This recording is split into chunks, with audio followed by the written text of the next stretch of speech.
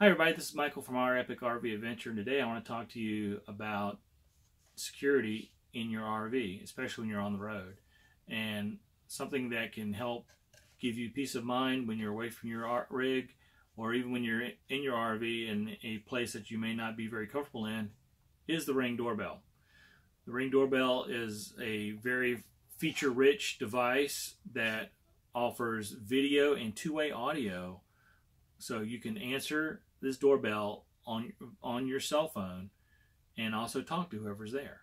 It also has the nice feature of having a motion detection set up where you can, from any distance you choose, if somebody comes in within that distance, it'll automatically start recording and send you an alert so you can see what's going on. You can activate the audio feature at that point and talk to whoever's too close to your RV for your comfort. So again, one thing this is definitely going to need is a constant internet connection for it to work. Without that, it is just a regular doorbell. And I have another video I've made about getting constant internet access into your RV, and I'll have a link to that in the description below. So, what's in the box? I bought this from Amazon. Ring did not provide this to me. They're not endorsing this in any way. I actually bought a refurbished. This is the Ring doorbell. It's a refurb. So I can't remember the exact price. I'll put that down in the description as well. But here we go.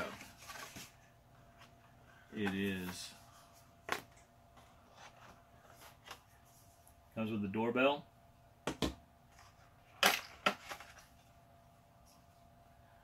The mounting plate.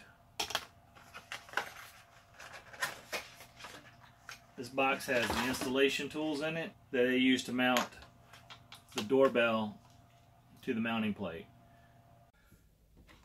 Okay, so the way this works is once this is mounted outside of the motorhome, you'll take this, mount it on here, and there's two set screws at the bottom to hold this in place. So when you go to leave camp, break camp, you'll just loosen those set screws up, take this out, and put this inside your RV. Now this will be a checklist item. You definitely don't want to leave this on your door. It is kind of heavy because it has a battery. It's battery powered. So it may or may not fall off, but why risk it? Like I said, it is battery powered. It does come with a USB, a very short USB connector, so you can charge the battery. So my recommendation is you take this off and you plug it in. You plug it into a USB outlet and charge it while you're in transit. It also comes with a drill bit that we are not going to use. We are not drilling holes for this particular installation. What we're going to do is we're going to use some good 3M double-sided tape to mount this onto our door. So the next thing that comes in the box is Say Hello to Ring. It is the instruction guide and also you have a sticker if you want to put that on your window. It's real simple to get started. If you don't already have a Ring device in your home, if you have a Sticks and Bricks home, you want to go ahead and download the Ring app. It's available for both Android and iOS devices. And then you just follow the steps in here. Go ahead and charge this up. So we'll go ahead and take this cable out. And it just uses a micro USB. So if you have a micro USB, which I do right here, I can just go ahead and plug this in and charge this up. So now we're charging, and once we got a good charge on this, I can go into the Ring app and we will get it set up. Okay, so I've already logged into the Ring app, so I go up to choose add a device, click the plus sign there at the bottom right corner. Pick the type of device, which would be a doorbell. I scan the doorbell. Follow the directions. Really simple. As we move along here, hit next. Here we keep going. I give it a good name. Since this is for the RV, I'll name it RV. Hit next. Hit that button. Again, Ring makes it really simple. You just follow the video directions. You can also do this while you're charging your device as well.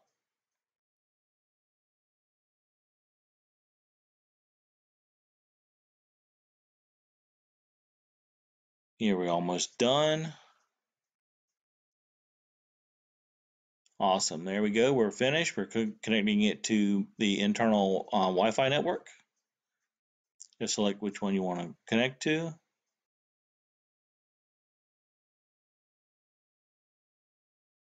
Give it a few seconds. You're connecting. The first thing it does, once it does get connected, it will download any firmware software updates that it may need. The firmware download could take a couple of minutes depending on your internet connection speed and the size of the update they need. I would recommend you can go ahead and do this piece that we've got to at this point at really any time. You can actually do this, from the comfort of your own home, sitting in a chair, nighttime, daytime, it doesn't matter.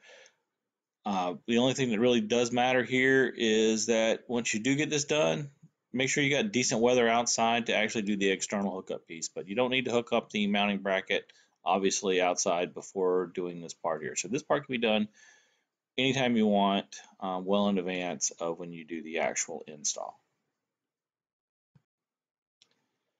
Now we're going to verify that our installation went okay. We got everything set up right. So we'll do this internet connection test. Run through that. Very simple, very fast. Make sure we do have that good connection to the internet, because without that, again, this is just a doorbell. And then once this is completed, we'll see the success button. We hit next, and we'll go into actually setting up the configuration of the motion sensor. And here you can just set it up however you like. Just follow the directions and the on-screen prompts. You can always go back and change this really easy, so don't think you're just going to be stuck with whatever you select here. So pick the ones that work for you, and I change these frequently because depending on where I'm at, I may want to have a farther away sensor or a closer up sensor. So it just depends. Set it up however you want. You probably have to play with it to get it to where you really want it. And then that's it. Save it, and it's time to go outside. Okay, now it's time to mount the mounting bracket for the Ring doorbell.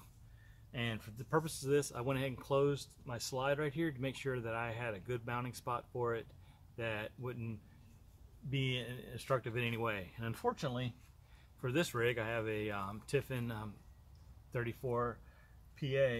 I can't put it here, which is where I'd want to put it, because the slide's right here, and then the bracket for the door, so it can't sit flush there, and you cannot make this any smaller. And I don't want to put it here, obviously, on the slide out, because if I put it on the slide out, then when the slide is out, the doorbell will be out here, and I really want it on the door. So unfortunately for me, at least for now, I'm going to mount it right here, and that's the only spot I have. So to mount it, I'm going to use some 3M automotive attachment tape. It's very strong. This is stuff they use to put like molding and stuff like that on a car. So I'm going to put a couple of strips of it on here.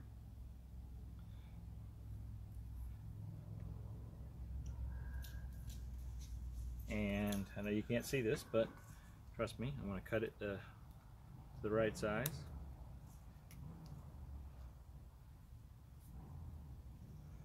And there's one strip, and we'll put another one on here the same fashion.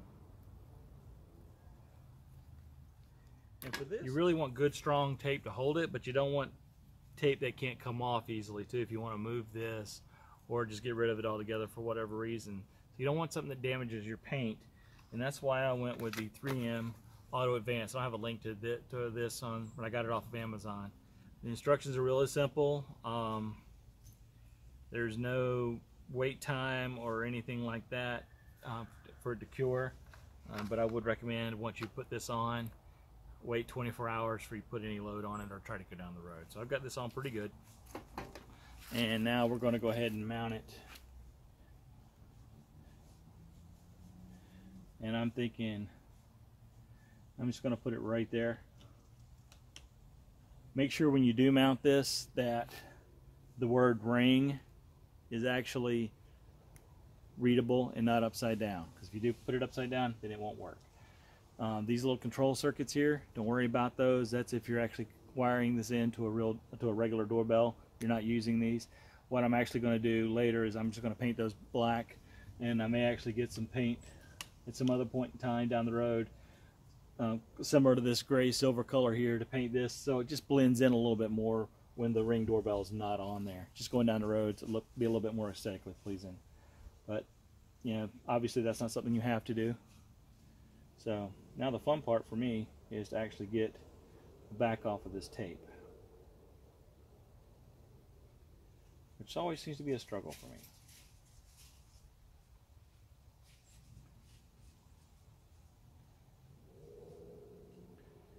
And while I'm getting this tape off, one thing to keep in mind, like I said, this is a rechargeable battery.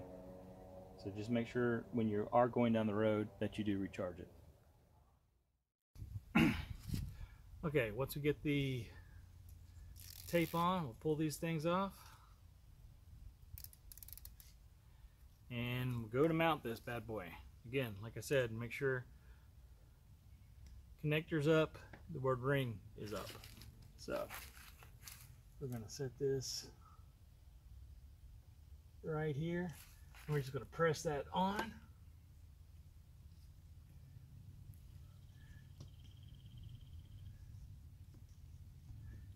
And that's it. It's installed.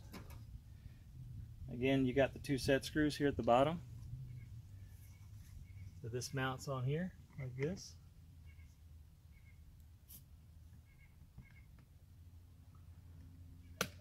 There. And just tighten up those set screws. And that's it. You're done. Test it out. Works. So with the app, you'll have it also gives you battery indication. Right now this battery's at 88%, and I charged it about 2 weeks ago, but it's just been sitting on the table. It hasn't been doing much motion sensing or anything like that. So I'm not sure about how long the battery is actually going to last in a regular world situation, but it's here now. It works, and if I will almost positive that the Ring app will give you a warning when you have a battery low indication. So my recommendation is just keep an eye on that when you first use it to make sure that your battery is still good. And again, like I said in the beginning of the video, if you're going, once you travel, you'll just undo the set screws, pull this up, and